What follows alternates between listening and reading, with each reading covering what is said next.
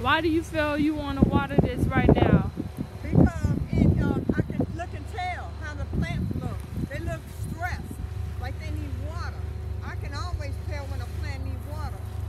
They be like, help me.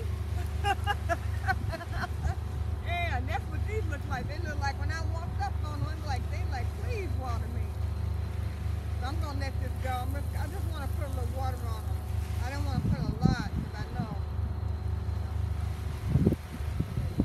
You know this is your last watering, right? That's it. This will be the last time I water this stuff. So what I got to do, turn that thing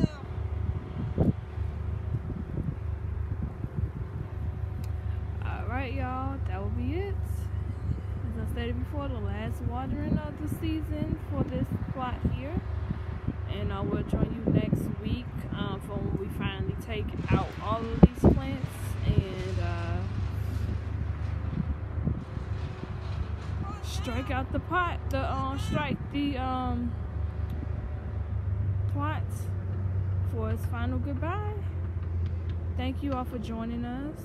We just thank you for your viewership. We do ask that you like, share, subscribe, and comment.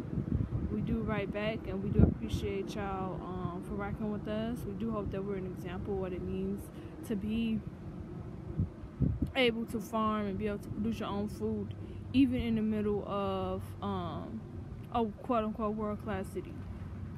There's no excuse.